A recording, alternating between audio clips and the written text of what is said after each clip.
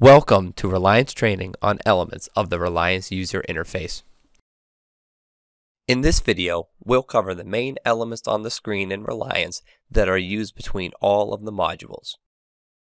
At the top of the screen is the header. It includes the Relyence logo as well as your profile information. We'll quickly walk through the header functions from left to right. By clicking on the Relyence logo, you can directly link to our corporate website. The sidebar Expand and Collapse icon allows you to collapse and expand the sidebar to have more space for your analysis.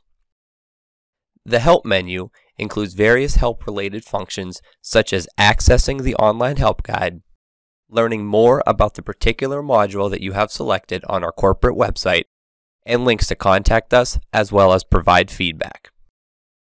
The Account menu includes functions such as editing your profile, changing your email address and password, and signing out. Next, the leftmost portion of the screen is the sidebar. It is your central area for actions related to your analyses. The exact functions in the sidebar will vary depending on the Relyence modules you have purchased and selected, but general functions include current dashboard and analysis selectors for what data you want to view, a module selector for the Relyence module you want to view within the analysis you have selected, and a functions section that contains analysis-related functions. In this case, we're viewing reliability prediction, so our functions include calculating and viewing results, reporting, importing and exporting via Excel files, and setting analysis properties and settings. To the right of the sidebar is the main window, which contains data pertaining to the Relyence module that is active. The left portion of the main window is the analysis tree and block diagram viewer. This contains the system hierarchy that you define for your analysis. Here, we are looking at our quadcopter drone example analysis, which includes multiple levels such as a motherboard, GPS, and ground controller. The right portion of the main window is the data viewer. Here, you will see data pertaining to the particular Relyence module and analysis tree or block diagram component you have selected.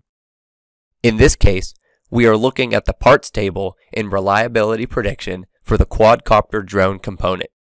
Here, we can see all of the parts we have defined in our quadcopter drone component. Each data view in Relyence has a toolbar at the top with varying buttons depending on the Relyence module selected.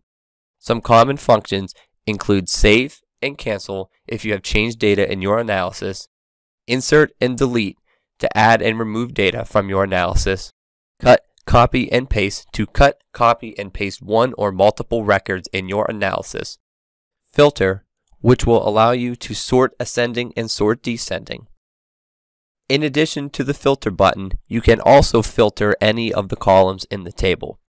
This can be done by clicking the arrow icon at the top of any column, which will allow you to sort that individual column in ascending or descending order, and also search for and filter out specific values. Last up in the toolbar is the refresh button, which will refresh the data in the table. This is useful if you have multiple users in Relyence editing the same data at the same time. Also, many of the table views in Relyence, similar to the parts table that we see here, have an additional form view. While the table view is a great way for viewing multiple records, the form view is an excellent way to view detailed information on a single record. You can access the form view by selecting the To Form button on the far right of the toolbar.